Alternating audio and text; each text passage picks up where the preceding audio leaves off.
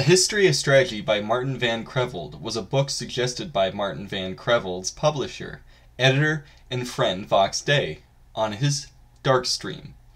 He said that the book serves as a great introduction to both military history and military strategy. He was certainly right about that one. I had been suggested by many friends to read his work regarding human equality in the Israeli military as well. Seeing that the man is commonly seen as a leading figure in military history today, I figured I needed to start somewhere, so I chose to start here. The book is short and sweet and provides a great introduction to the history of military strategy. Each chapter is about 15 pages long and is devoted to a different era in war.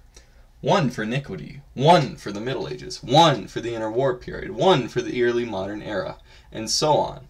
When reading, it becomes evident that Creveld can write both for a popular audience and with the technicality and precision needed to be a great scholar. The chapters go by fast, and so does the book. When reading through the historiography of military strategy, what is most interesting to me are the changes in what was considered the most important element in winning a war.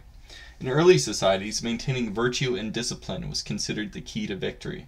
Later, maneuver and/or the rapid and willful deployment of force was seen as the key to victory. Finally, today, in the modern era, the highest level of technology was seen as the key to victory. Creveld, though, is skeptical of technology being the be-all and end-all of modern strategy.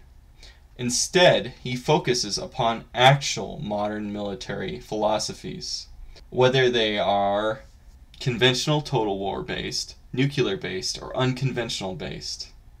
He does not think that the highest level of technology on any one side is the key to their victory. He even talks about his own theory of non-Trinitarian warfare at the end. The shortness and easiness to read are both the strengths and weaknesses of the book. You are getting a very shallow conception of the historiography and philosophies involved in the history of military strategy, but it nonetheless proves to be a very interesting and engaging introduction. The book then best serves as a springboard to suggest further reading materials for the reader to pick up after they've finished reading. That being said, I look forward to reading more of Van Creveld's works in the future. A History of Strategy here is a hardback. It's pretty nice. Castilia House definitely put out a nice product, or it would be nice if mine didn't have water damage.